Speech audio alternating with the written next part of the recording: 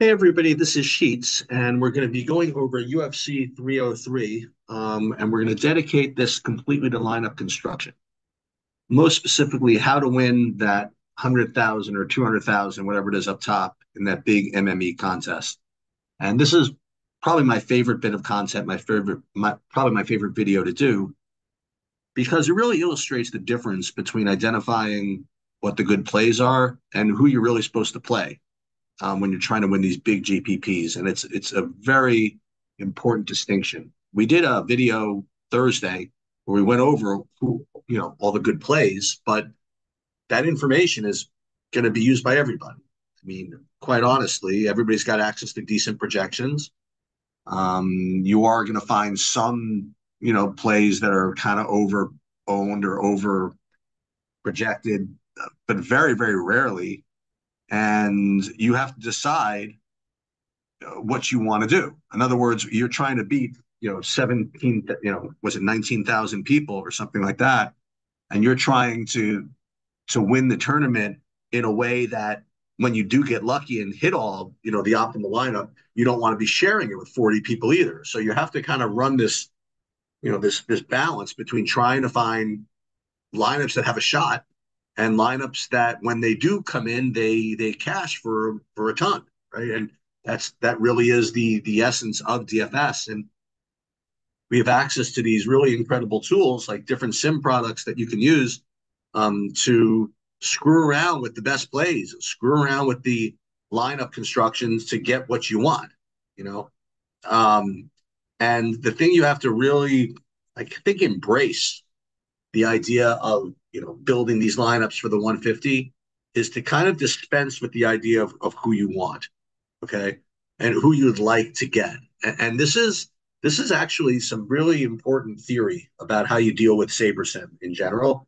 Is that do you use it to get as a tool to help get what you want, or I feel like I'm quoting the Rolling Stones here, or do you use it to help you get what you need? You know, it's an important difference. If you go into the SaberSim world expecting certain types of lineups, you're going to naturally tell it to do what's necessary to get you those lineups. Where if you let it do its thing and you mess with the inputs somewhat and just kind of roll with what you get, I tend to argue that might actually be better, okay, because you're removing your own biases from the equation. And um, that's why when we finish these videos, I very rarely even show what we have. It's because it doesn't really matter. As long as you go through the process right, you're doing well. First thing I did was I uploaded, all my projections. Again, these will change, but just again show you process to SaberSim, and I ran my first 5,000 lineups. And all this comes down to really is how you want to rank them. Which 150 do you want to use? Before we get into the various ranking systems, um, let's see what the overall pool looks like. And I do this for a reason.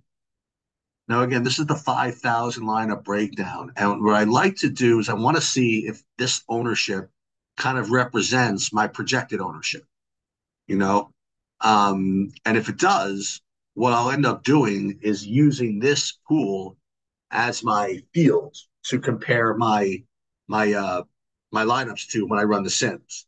Because you have a choice of whether to compare of what type of field to compare your lineups to. You can create your own custom field. You can use the SaberSim default fields, whatever. But what I like to do is, if I run a full set of 5,000 lineups, um, as long as the ownership sort of matches what I expect, then I'm going to go with this, and it does. Okay, now forget what exposure is. That means how you're rating the top 50, depending on how you want to sort these. But I'm looking at the overall pool. These ownership projections look about right. Okay, so that's the first thing. And when we do the Sims, we will show how that kind of works out. As a matter of fact, let's okay, we're going a little out of order here, but let's get the Sims going first.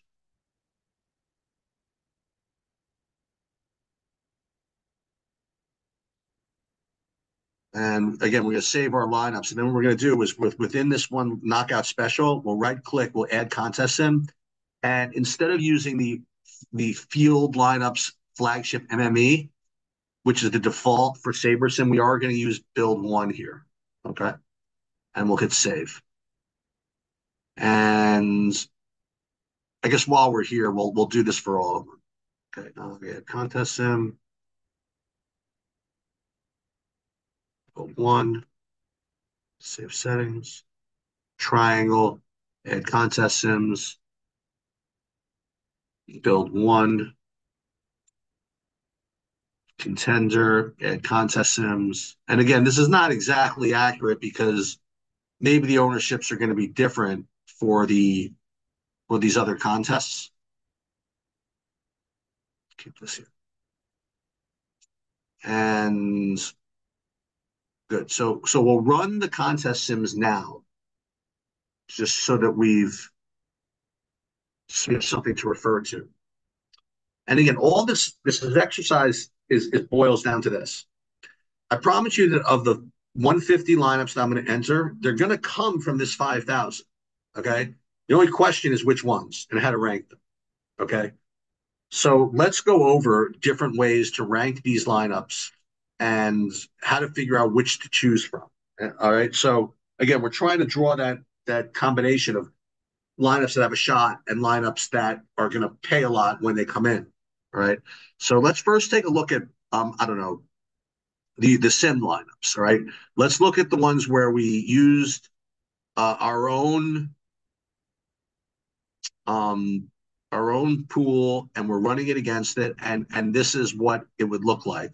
Um, the thing about this one is that it really doesn't do a great job with dupes. Okay, so if you were going to give me a set of lineups that I think are most likely to hit the optimal, I would say this combination, like using the projections, running the sims, and then kind of throwing, and then running it against your pool here. And then what you could do, again, this is a very conservative approach, is you could then make, more min uniques, which, gives you a few more combinations. Wow, how many of these can you make? No, you can't even do more than this. So you probably do min uniques too. And if you did that, you threw these lineups in, you'd probably, you'd be in good shape. Okay. Do you have a shot to win like the whole kahuna? The big kahuna? Probably not, though. And this is one one issue with the sim products. They don't do the greatest job with dupes. They just don't. Um, so how do we change this? How do we get stuff that's got a shot to win the whole thing? Well, let's first go to our old friend, this MMA default setting. Okay. Okay. Let's not look at the exposures yet. So the MMA default setting, for those of you that are here for the first time, is by far the most aggressive way to rate these lineups. Okay. I don't even want to show you how much you'd be getting of all these fighters, because trust me, you wouldn't like it. But just to kind of show you what this is all about, you click on the eyeball with MMA default, and it'll give you the formula of how these are created. And the key number that you're looking at here is the fact that not only do they ding the lineups for the sum of adjusted ownership, but also they're counting on the 99th percentile of the lineup, okay, which is pretty ambitious to say the least. So that's why you end up getting all kinds of like crazy lineups here. So what I did, and what you guys can do if you want, is create your own kind of uh, derivative of that, and maybe not have the 99th percentile lineup, but have like what I did with Sheets default. I created my own metric here, and instead of dinging it or only requiring the 99th percentile, I'm requiring the 95th percentiles of labs, and that's plenty aggressive, okay, to say the least. Okay, um, so what I always have to consider is how many of my 150 or am I going to go with these ultra super high aggressive lineups. Okay. I always do at least 50. Sometimes it's worth even doing more. Okay. So we'll sort these by Sheets default. And now the question is, I'm gonna play 50. But my question is, do I then need to still do min uniques more than one? Okay. Uh, I don't think it matters one way or the other too much. Um, but let's do that. Let's go min uniques too. And what we'll do is we'll just save these. All right. These are going to be my 50 Sheets default. Just what the hell are you doing, Sheets? You have no chance to win type lineups. Okay. But you just have to trust me. Um, these lineups have teeth. Okay. They don't win a lot, but when they do, they really put you in a position to win a ton. Okay. The next bunch that I want to think about are the bunch that are kind of forcing in low ownership. Okay. And what that does is that, it does geo mean filtering and literally says, I'm not playing lineups with ownerships of less than this, of more than this. And I don't really like doing that for MMA because what happens is you end up just getting way too much of just literally the lowest owned fighter. You don't get like kind of like cool combinations of lower owned combinations, but you do get just like an overwhelming number of an overwhelming amount of the lowest owned fighter, which I don't necessarily want. I much prefer using like something like the Sheets default or MMA default settings to get my kookiness exposure because at least that's projecting it's projection based. In other words, it's based on the upside given your projections. Where just saying I want something low owned doesn't really help me all that much. So I've been slowly getting away from straight geo mean stuff within MMA. Now the next thing that I want to talk about is the other way to get a little bit unique, and that would be leaving salary on the table. On a card like this, particularly suited to it for this reason. The the salaries you want to leave money on the table are typically the underdogs who's who are really really good plays, okay, but just are really popular, okay, and you want to find those underdogs that look good, but you're afraid of low ownership, of high ownership, and then make sure that the opponent has a higher median projection than the underdog. It's usually the case, but sometimes not. So you may have to double check that. And the reason for that is that we want to kind of F with the optimizers that are out there. Okay. We want to force people's hands to play the favorite against these kind of good looking but chalky underdogs. So what we do is we tempt them. We take a fighter that's an underdog, and we leave just enough money on the table to have the optimizers want to snarf up the favorite.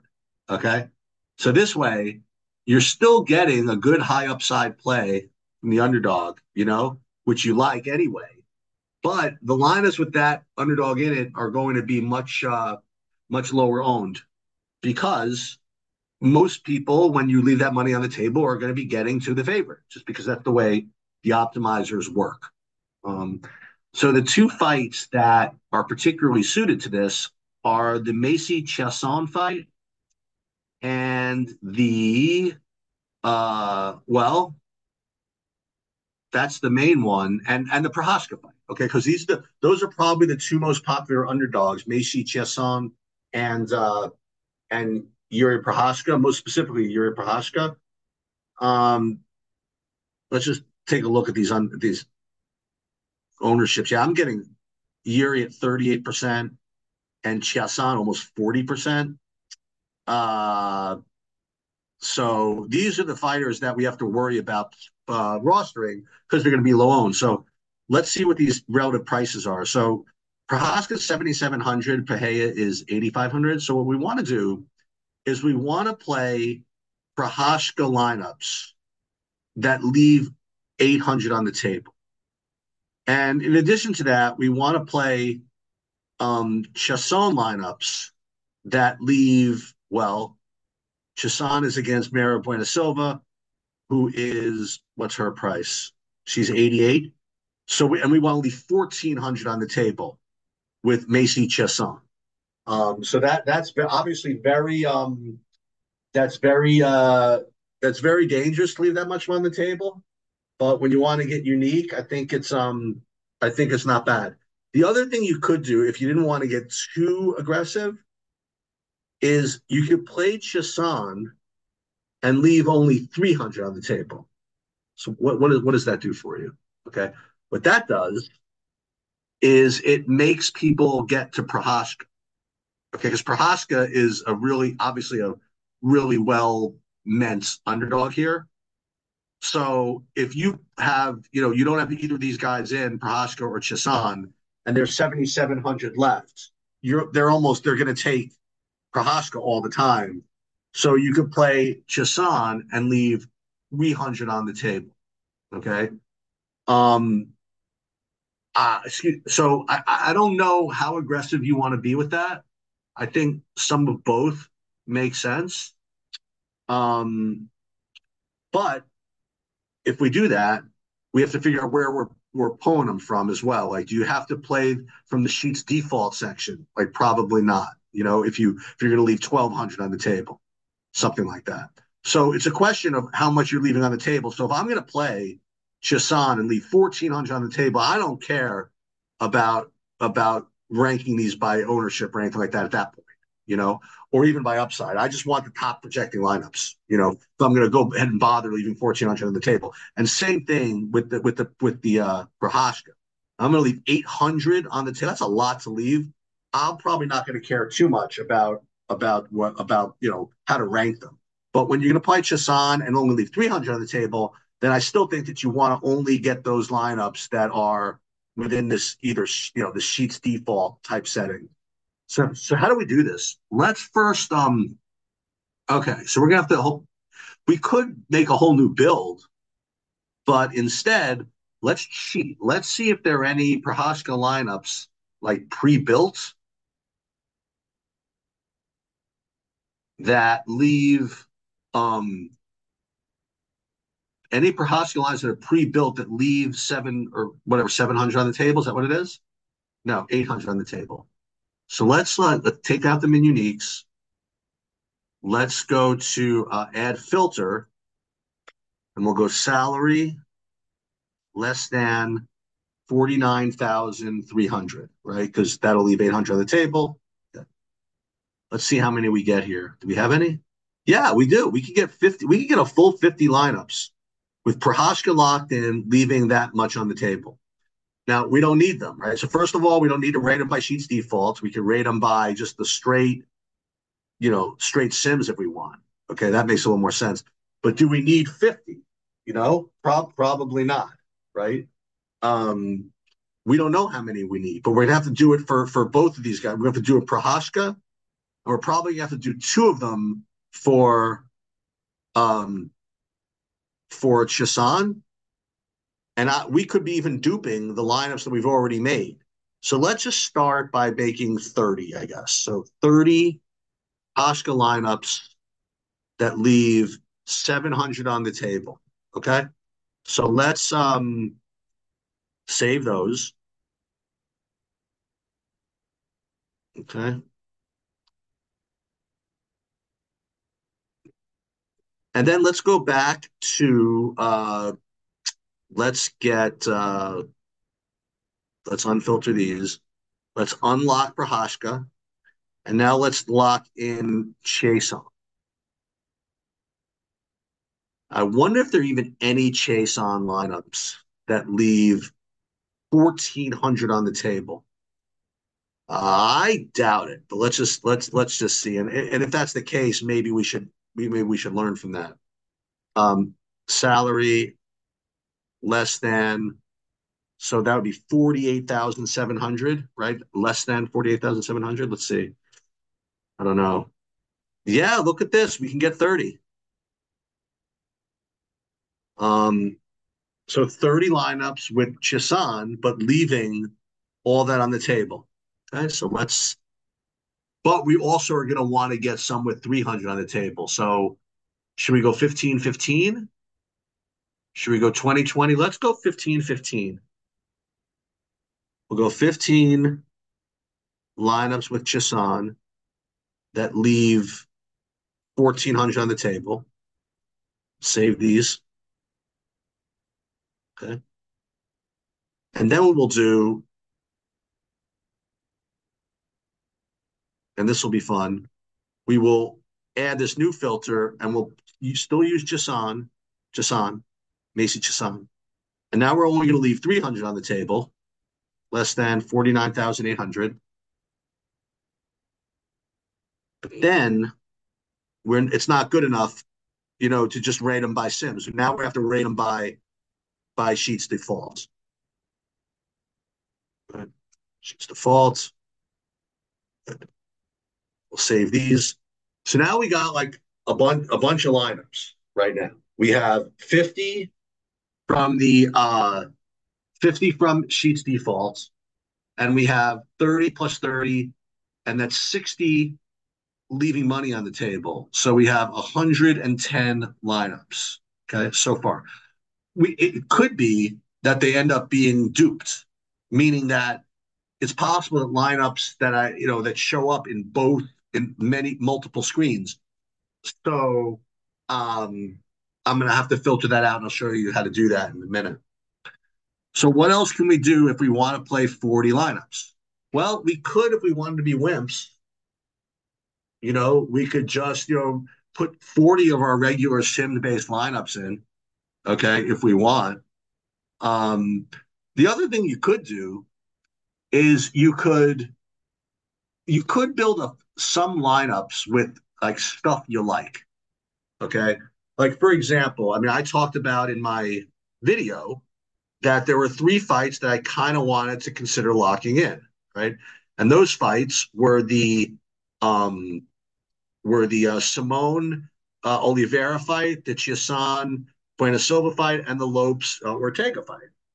So what I did was I ran a whole nother bunch of builds, another build where I did that. I made sure to bet 100% of those fights. Okay. I wanted someone from all 3 of those fights. And I set a minimum, a maximum, make sure that like I wasn't getting all of one fighter. And that is at least me like kind of like leveraging what I like. All right. Now, again, that's not exactly what you're looking to do with SaberSim, but it's not bad either. So what I'm going to do is I'm going to take those last 40 lineups from this pool, from the ones that had a minimum of one of these guys in them. And so the only question is how do I want to rate them? Is it good enough to rate them just by the sims, or are they going to be way too popular? For example, let's just see what this looks like. Like this one, see, I made a mistake of looking to see what this would give me. Okay. If I went to straight, where is the actually I didn't do it, but I didn't run the sims for this one. Let's say if you went like straight sim diversity here, where I basically did the best plays, but I made sure to lock all those guys in. I mean, some of these I think are just a little bit too chalky for me. So what you could do is you could leave a little money on the table with these. And I think that 300 was kind of a neat little place to start. So what are we doing? We're stacking the guys we like. We're running this. We're just using Sim Diversity 10, which isn't bad, but it isn't great. Okay. And let's build, I don't know, let's just go 20 from Sim Diversity 10 regular. Okay, so let's download those. Boom. And then we'll also go within here, we'll go 20 with a salary restraint. Not a big deal. Well, let's do 400. Not less than 400. Oops. That's pretty funny. I meant 49,000, less than 49,500. Okay. We'll use these 20 and we'll just put these over here. All right. So what have we done, by the way? So we built a bunch of lineups, but there very well could be like dupes among them. So we have to kind of filter those out. So let's use our handy dandy dupe finder tool, which we created. Where's that? Where's that effer? Now again, we could use the favorite section to filter this stuff out, but that's no fun. Let's use our thing. So dupe test v3. And again, this is available on TrueDFS for anybody that or actually I could send this to you via Discord, I think. Make sure you make sure you join the Discord. And what we're going to do is we're going to paste all the lineups that we created into here, and it's going to remove the dupes for us. So we got to just go straight back. We're going to go to the download folder and pick up all these bad boys.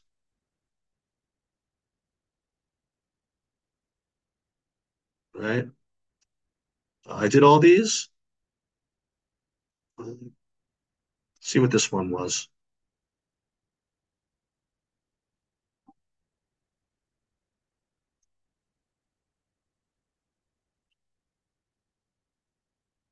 Yeah, that's fine. Okay, so let's do this. This is the first one, I believe, which is the 50 sheets default ones, right? So Control C, and then we're going to put them into here. That's the first 50.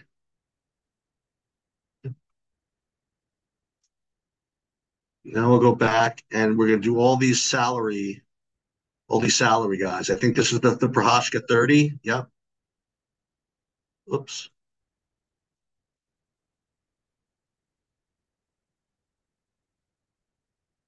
Here's the Prohaska 30.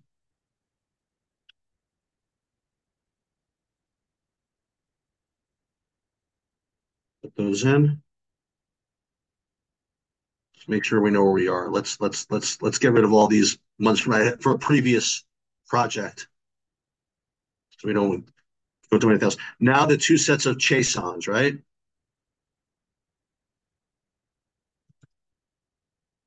Okay, so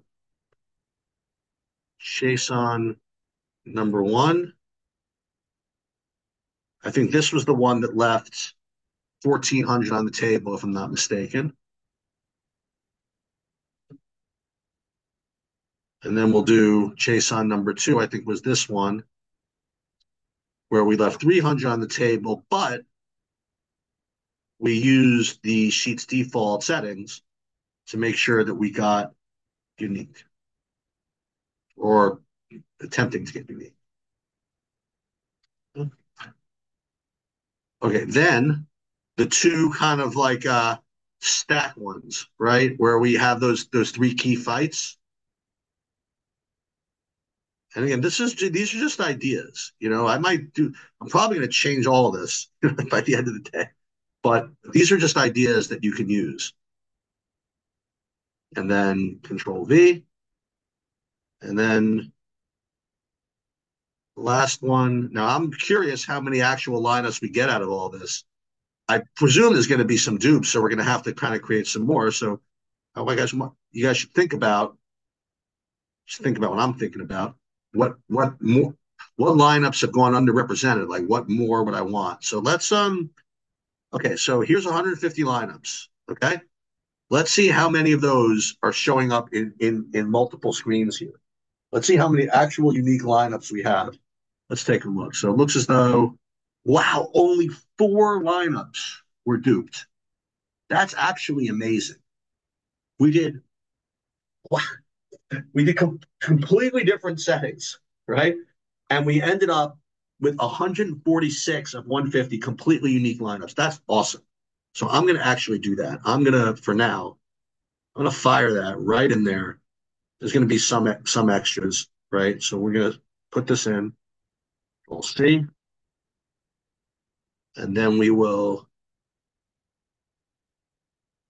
go into DraftKings.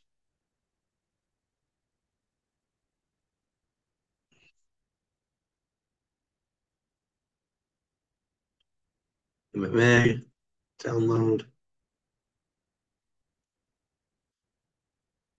And again, all we're talking about is the 150 mix. That's really it.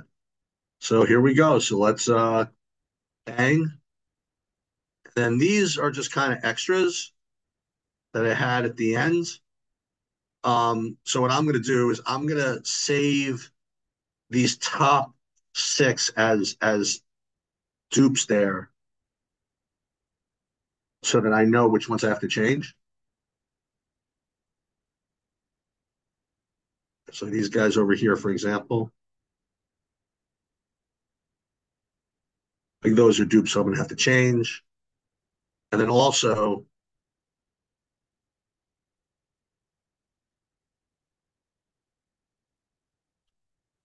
we'll put this one down here.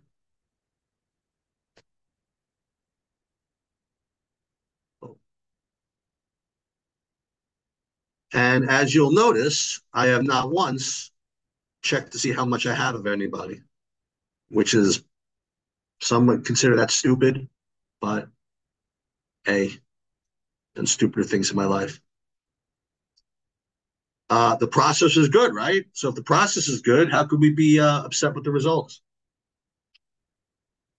Now, again, there's portfolio management issues that we run into by playing this way, but I do know that the 150 lineups I put in were one, reflective of my projections. Number two, designed and constructed with the idea of winning the whole cheese. Okay. So what else can I ask for? Well, I could ask for a little bit of luck. So I'm going to be requesting that right now from everybody. And again, hopefully you guys learned something. Hope this wasn't too confusing or too simple. And that'll do it. Good luck, everybody.